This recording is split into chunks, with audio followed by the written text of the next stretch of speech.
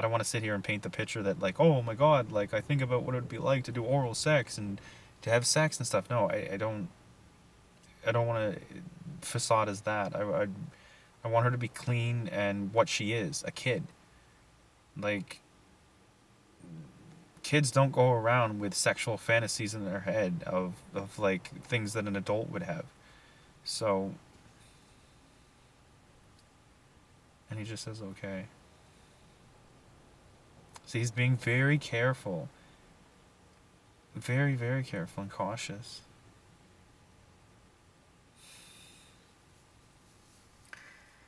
And Jim, if you get to see this, it's me that's gonna be coming to meet you, not a child. So hopefully you see this someday. Remember my face, because this is the face that's gonna meet you.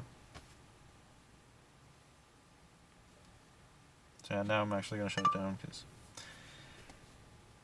All right, I'm gonna head to bed now. I have to get up early tomorrow, and I guess you do too. It was nice to chat with you. I'll talk to you another time. Good night.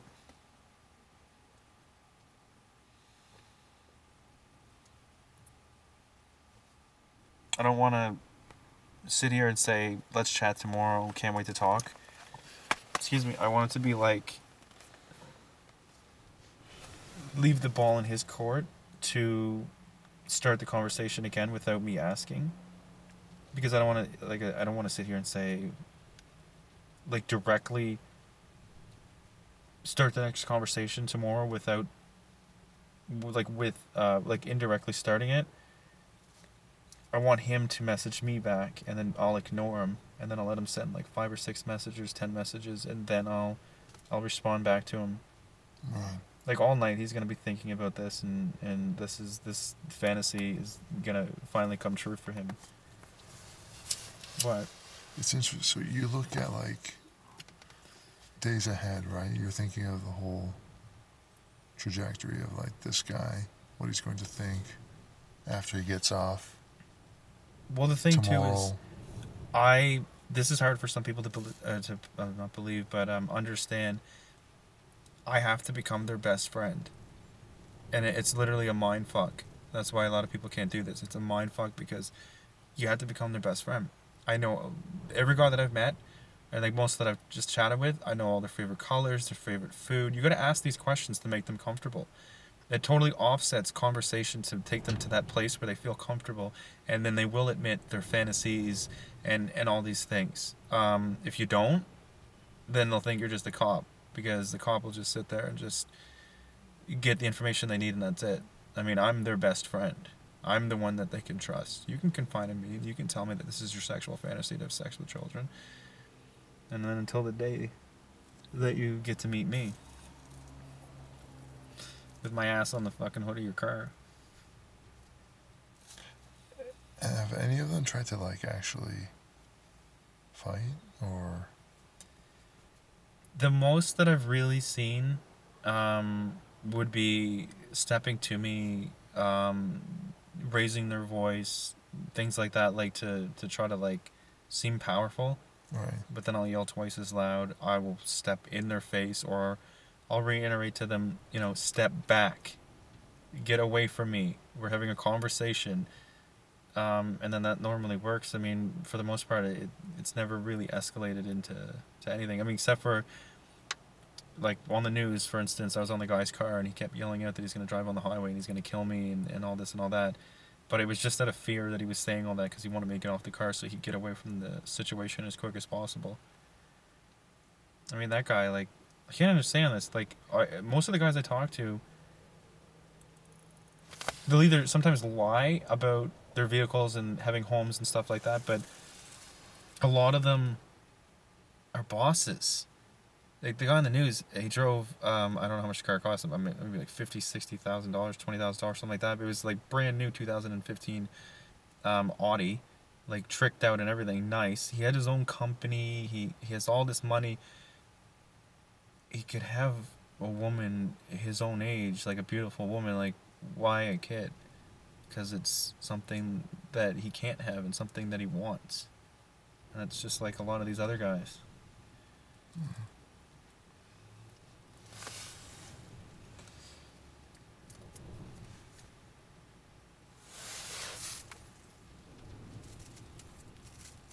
Okay, I understand a lot of things in life, about like how people think and feel and stuff, but this is one thing I just don't fucking understand. Like, I can't wrap my head around it, how this can be fun, how this can be exciting. I mean, same thing as like strippers and prostitutes and all that stuff too. I mean, fuck, relationships are ruined for me. Like, it's like nearly impossible to connect. But when you say the whole thing about relationships are ruined, is it because they see you doing this and like you're just distracted all the time, or is it because you're associating like sexuality with what's happening here? The way that I see it is, sometimes like my mind is not directly on like the last chat or the last person I met or whatever.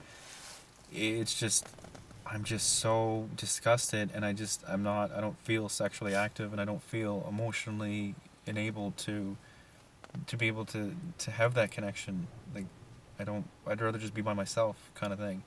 So it's like I really like the person, but I can't. I just can't. It's like broken. It's numb. It's just like I'm like it's kind of like dead inside sometimes. But then I have like the moments too, though, like, you know, where I'm like fully capable and I'm all there and I totally forget about everything else that I'm doing with this, and it's like we could go to the park, dogs and the fair or whatever, right, and go shopping and stuff, and that's like a vacation for me. That's like I get that moment of where I can be me again, but for the most part, it's just my mind is trapped with this, Mm-hmm. which is fine because I would rather me, like one person, deal with the hell, opposed to one other, like one kid or hundreds of kids to have to go through this. I mean, I'm on every site you can imagine: lesbian, gay, straight, you name it, I'm on it. I mean, this is the thing that I'm starting to realize too, that like people that are seeing the videos, I guess, assume that I'm in one area. I'm only in Mississauga. I'm only in Toronto. I'm only here. I'm only there. Right. When we're expanding now, I mean, there's people in Calgary that are doing this. There's people all over. So it's like, eventually, hopefully, they realize that check into a hospital, get help.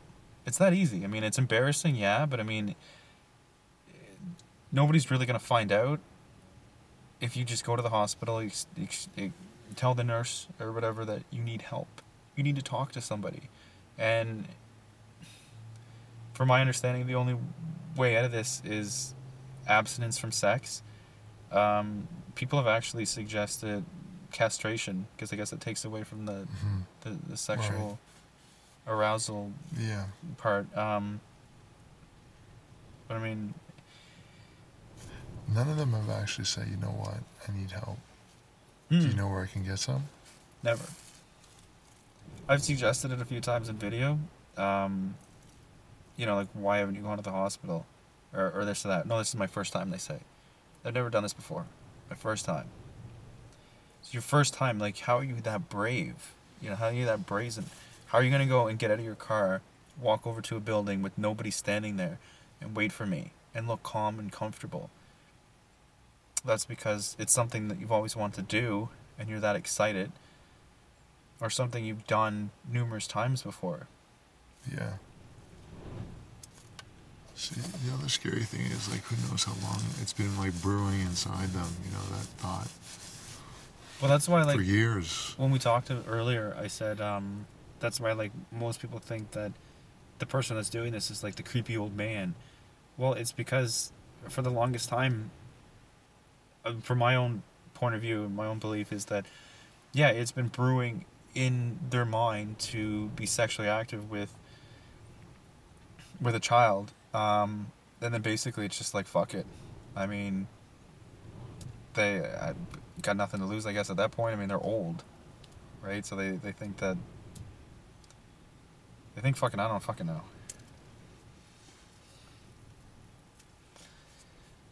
I just wish that we lived in a world where it wasn't like this. You know, like, there's not hookers at street corners. You know, there's not drugs being sold in front of schools or down the street, or kids being pressured into smoking. Um, and kids are not getting lured and groomed by adults that are supposed to be there as people that are supposed to protect us. Like, when I was a kid growing up, we had block parents and stuff. We always used to think too, like, if we're getting followed by like kids from school, we're gonna get in a fight. Like, we go to the block parents' house, knock on the door, we go in, call our parents, and they come pick us up. It is not like that anymore, because that person, you could go into their house, they could have that block parent up because they're facading to the neighborhood as a normal person. But it's like, you don't know what's going on behind closed doors. Like, people have like the weirdest thoughts and fantasies. And I mean, some are condoned by society because, I mean, as an adult, you're allowed to reenact certain things, and it's condoned. But then there's people that take it to the extreme, which is like necrophiliac, um, child abuse, and stuff like that, and bestiality. Um, fucking, I don't even fucking know. Fuck, man. Like, these people are like fucked. Like, it's just, there's no end to it too, because they'll tell me that they know about me or somebody like me, or they'll talk about like Dateline NBC that used to be on, and it's like, you saw the videos. They don't even ask for a phone conversation. It's pure text. So, why the fuck are you gonna go meet somebody like?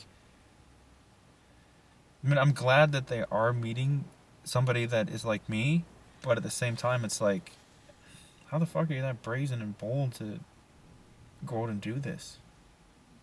Yeah. And I'm very thankful that there's people like you out there that are willing to film stuff like this, because it's very important that this message gets out there, because you can talk about this to people, and it gets in their mind that they will, as a guardian or as a parent or as a brother, mother, sister, aunt, uncle, whatever, will protect kids and stuff like that.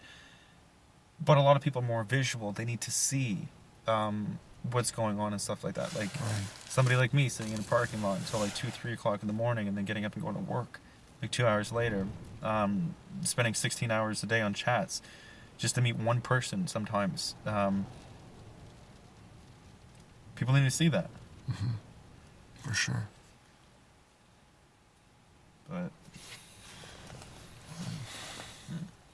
fuck. Yeah, I should probably fucking get going. Yeah, man. Fuck those.